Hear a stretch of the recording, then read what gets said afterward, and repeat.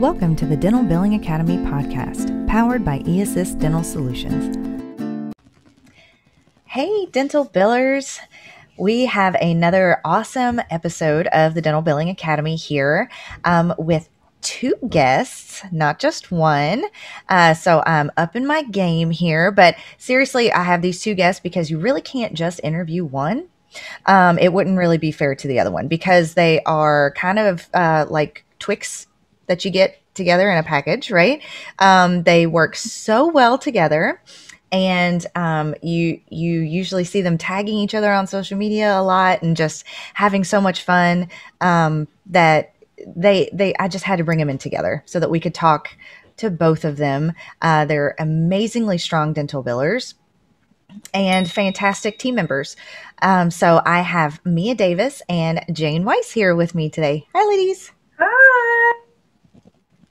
Thank you for joining me. And we want to jump in, as we always do, and find out more about you. So we'll start out with you, Mia. Just tell us about your background in the dental field, how you got into it. Tell us your whole story. Okay.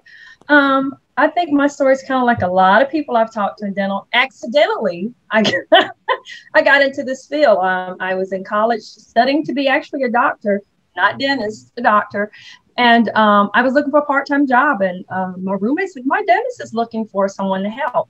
And I started working front desk and kind of fell in love with dentistry altogether. And so I've been doing this for over 30 years. And I've done almost everything you can do from front desk, office manager. I've been a dental assistant. I've been an insurance biller. I've done everything I tell people except for being a hygienist and a dentist. So any other position that you can do in the dental office, I have done, and probably then some. So, but that's how I got in it, and just kind of fell in love with it. Awesome. Yeah, that is a story that we hear a lot, at least the first part, about accidentally getting into dentistry. We kind of slip and fall into it, some of us, and then it just grabs us and doesn't let us go. So what about you, Jane?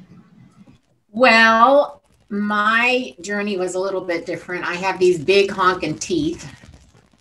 So I always wanted to be like a dental assistant or in the dental field. So I started out as a dental assistant. And then back in the day when everything was on ledgers, not computers, billing and stuff like that. But I started as a dental assistant, and then the front office lady had to have a hysterectomy.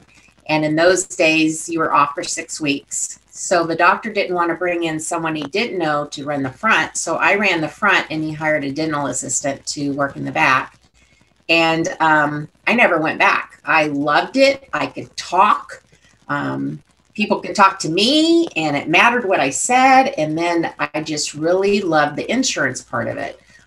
To me, it was always a game. It was a puzzle. But like Mia, I did everything except for be the doctor and the hygienist, empty trash, suck spit, assisted, whatever I needed to do. But my real passion was the billing part of it. Not so much the patients, more so, hashing it out with the insurance agents to get our stuff paid in a timely manner. So that's how I got into it.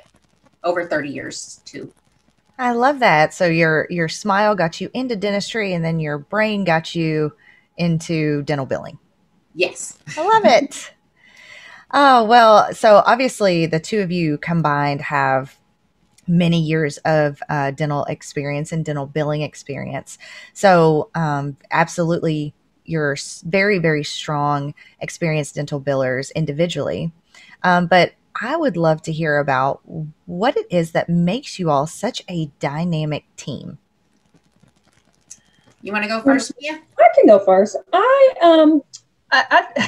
Jane has actually said this. What did she say? You're the yin to my yang. And it really kind of is that the things that I love doing, she doesn't like so much. And the things she loves doing, I don't like so much. And we communicate so well. We have open communication. We are honest with each other. And I think that is very important.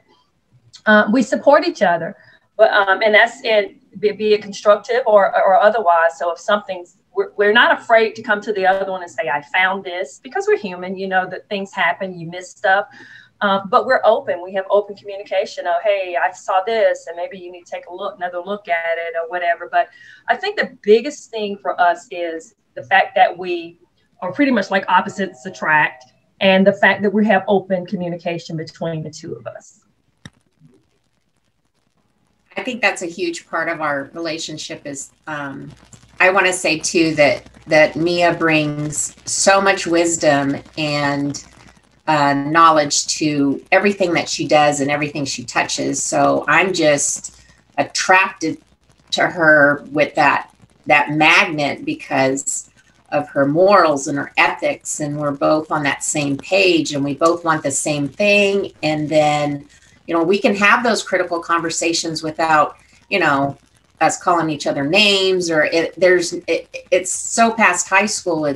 We just have this mutual communication that we can talk to each other, and it doesn't matter what time of day or night we text and call. And, you know, the last person I called on my phone was Mia, and the last person she called was me. So, I mean, we just have a really good communication. And, I think sometimes outside of our yin and yang, we struggle with how come people don't communicate. I mean, it just makes it all better when you communicate with someone.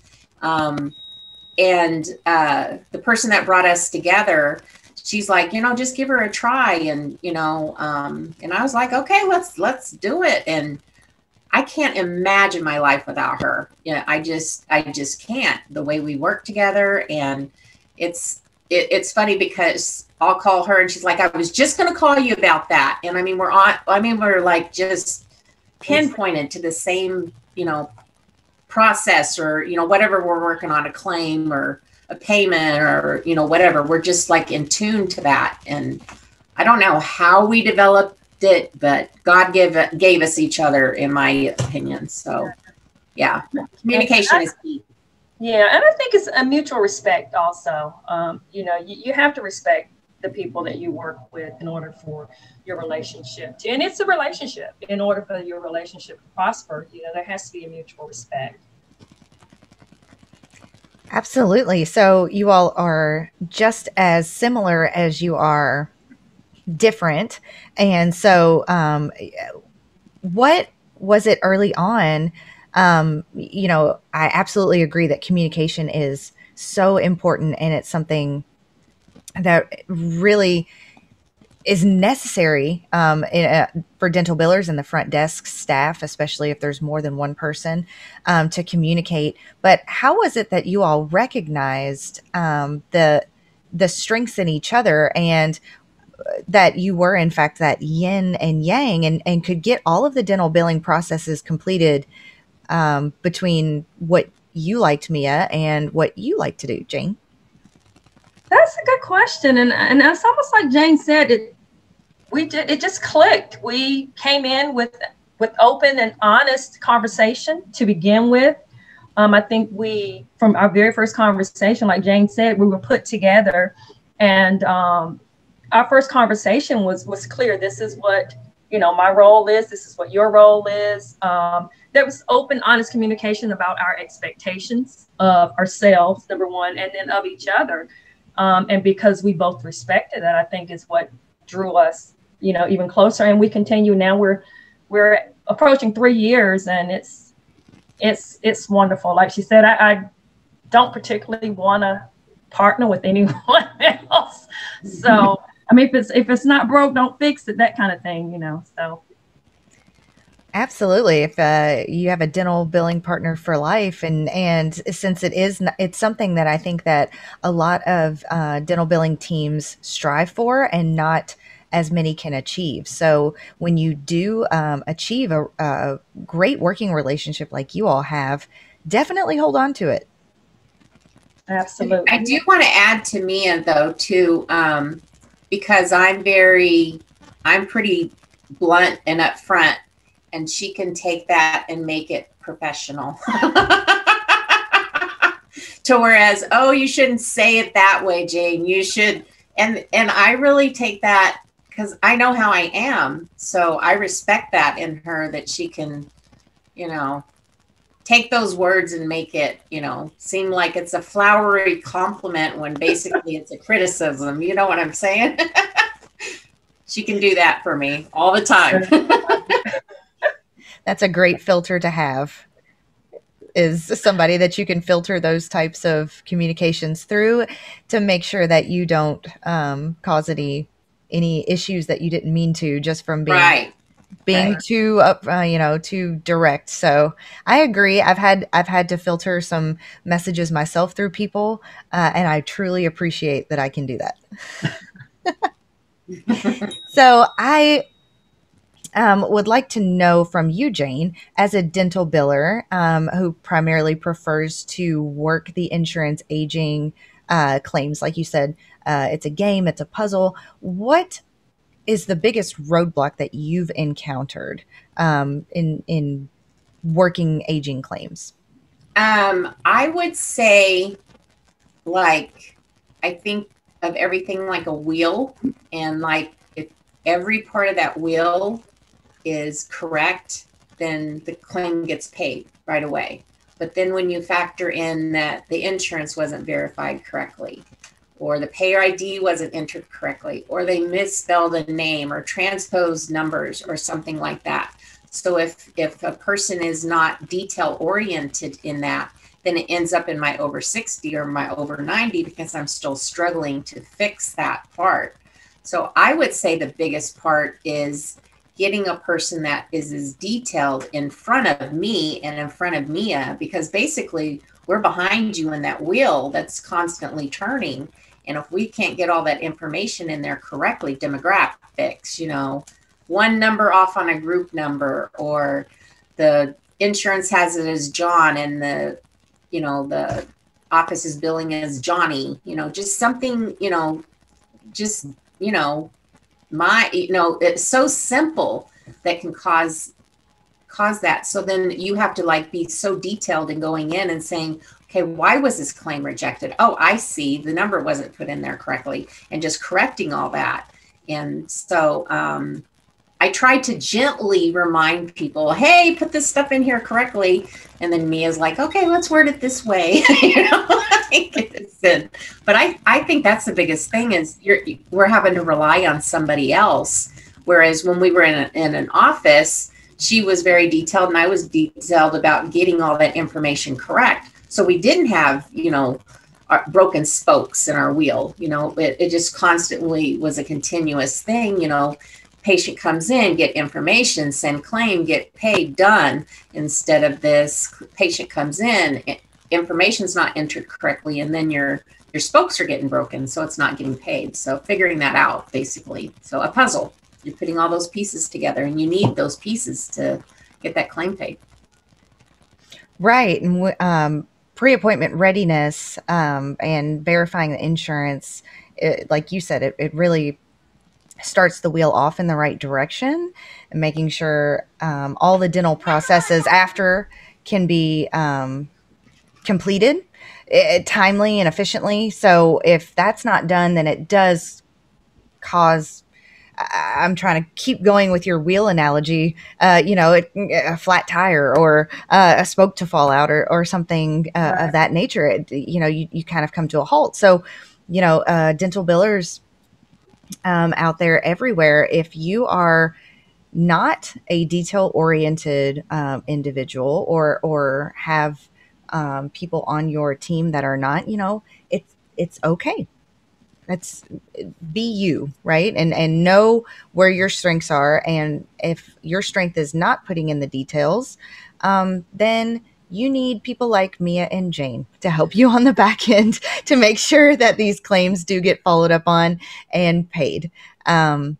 So they're like, you all were talking about your strengths that you each have. You know, some dental billers don't have that strength, and that's okay. That's why we're here. Absolutely. Absolutely. I'd like to add to what Jane says. It's funny because as much as we've never talked about our love for puzzles, and I'm a puzzler too. And I think that's one of the things that drives me, putting the pieces together in any type of thing. But another very vital piece to that puzzle is making sure clinical documentation is in place as well. That tends to be a struggle. If you don't have the right clinical stuff, if you have everything you need clinically, we can figure out all that other stuff and get you your money. But, that is a very vital piece of the puzzle, or spoke in Jane's wheel. Yeah. Oh, well, let's take a quick sponsor break. We'll come right back and finish this conversation. Awesome. This podcast is sponsored by eAssist Dental Solutions. eAssist helps dentists collect 100% of what dentists are owed by insurance companies. Their dental billing experts work with dentists and their teams to ensure the claim submission process is smooth and that dentists and their staff can focus on patient care. If you or someone you know is in need of assistance with the dental billing process, call 1-844-eAssist or visit dentalbilling.com to find out more. All right, we are back with Mia and Jane. And Mia, this next question, I want to start with you. So we are speaking to all dental billers everywhere. This is a fantastic resource along with our social media networking pages on Facebook and Instagram for all dental billers. So speaking to all of the dental billers, give them one piece, your most important piece of guidance. Wow, that's a good question. I guess the most important thing for me as a dental biller is your attention to detail. Like Jane said, you have to be able to pay attention to what's in front of you, knowing that a claim or the code is not the right code for a particular service. I know a lot of it comes from experience. Like Jane and I both have over 30 years of experience. And some of this stuff comes only with experience. But I think having a keen eye to catch things that look out of place, being able to look at EOBs, it's like, oh, yes, this is right or this is wrong. Attention to detail. I think that is the most important thing for me in what I do, is paying attention to the details. Well, what would your piece of advice be, Jane? Do you agree with that? Do you have something to add to that? I definitely agree with that. But I also agree that I believe each member of any dental office, they have, each person brings strengths in. And if you can play off of that strength, like if you notice their attention to detail, put them on IV. Put them on dental billing. If their strength that is, welcoming patients, put them at that front desk and get all that information that they need. Get the demographics correct. Attention to detail again, but definitely play off of that that staff member's strengths instead of their weaknesses, and build on that, because that'll be very profitable to you. So absolutely. And to add one other thing is to be open to constructive criticism. I mean, I think I said earlier, none of us are perfect. We're all human. It's human to err. At some point, we're all going to make mistakes, and and we don't all know everything. So just be open to accept advice or criticism, so to speak, from someone who may have found something that you didn't do correctly or could do better. And that's really hard, especially when you have amassed many years of experience like both of you ladies have.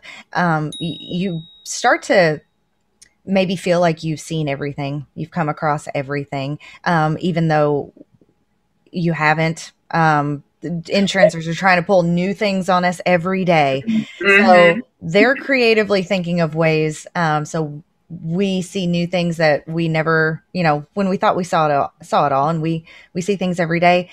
But you do kind of feel like you have gotten so many years under your belt that, you know all the things there is to know. Opening yourself up for any constructive criticism from someone that may may know how to do something more efficiently, or like you all talked about earlier, may be able to say something nicer, use different wording, or just lots of different things. They're opening yourself up to learn, even when you have years and years and years of experience, is really something that's hard to do, but very important. Necessary. Absolutely. I mean, dentistry is, in my opinion, constantly evolving. You know, things change, technology changes, codes change. Every year, you know, every year. That is something we can guarantee. Right. January 1st. Right. So you'll never know everything there is to know about dentistry. And I think that's one of the things that make Jane and I work so well together is that we are both open to constructive criticism or advice. And we don't mind asking when we don't know something. And I think that's key. If you know that you don't know, just ask. You know, there's so many people. I mean, like you said about the Facebook groups and all of that. Love those groups because you can always chat something in. If you have an experience that somebody probably has, and you can there's so many resources that you can use to get information, you know, utilize it. Absolutely. And that's the difference. I've talked about it before on other episodes, and you all absolutely would know this as well, that, you know, back when we first started our journey as dental billers, there were not the resources that there are today. You really had to, in most cases, just learn as you go and learn from mistakes. Maybe get trained by somebody that did have more experience than you. But now there are so many resources available, like this podcast and the social media networks, blogs and articles and videos and all kinds of things for dental billers to go on and find the answer to their questions. So there really is no excuse anymore for, I didn't know how to do that. It's all out there. Right. Absolutely. Yeah, there's so many resources now compared to what there were. I mean, when I first started doing dental billing, it was the beginning of implants. So I'm trying to think, are you sure implants had started even there? Maybe. No, not when I started. They were not doing implants. I was still doing appointments on an actual book. Yeah. Handwriting or typing out claim forms to mail, you know. So yes, there's so many more resources available.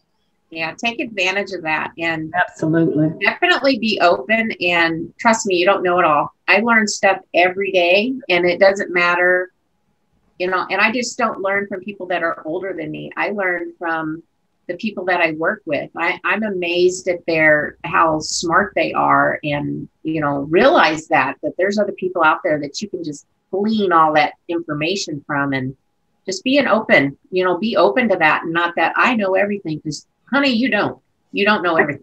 Imagine that anyone could ever know everything about dental. You think the code start at 01, well, I guess it's 20 now, and go to the 9000s. There's so many codes with so many things. There's no way any one person could have experienced everything there is to know with dental. So like Jane said, be open and use your resources. I'm with you, Jane. I learn stuff all the time. There's so many codes. Shoot, I didn't even know this code existed. I mean, you look at those codes all the time, but you know, there's so many different. Yeah, just before this podcast, Mia had text messaged me about something I didn't know about an X-ray thing. I didn't know, but now I know. So yeah, you learn something new every day. So be open to it. Well, that is great advice. Thank you both. And you know, you all, like I said before, are amazing dental billers individually, but absolutely one of the most dynamic teams that I know. So thank you so much for joining me and talking about, hopefully you've inspired a lot of other dental billers out there to work towards having that same synergy on their team as you all have. Thank you. Thank you. Thanks. Thanks for listening to another episode of the Dental Billing Academy podcast. Like we mentioned in this episode, join the social networking platforms of Facebook or Instagram. Search us on those platforms to expand your network and really collaborate with other dental billers across the country. We have a lot of fun on either of them, both of them, posting episodes of these podcasts.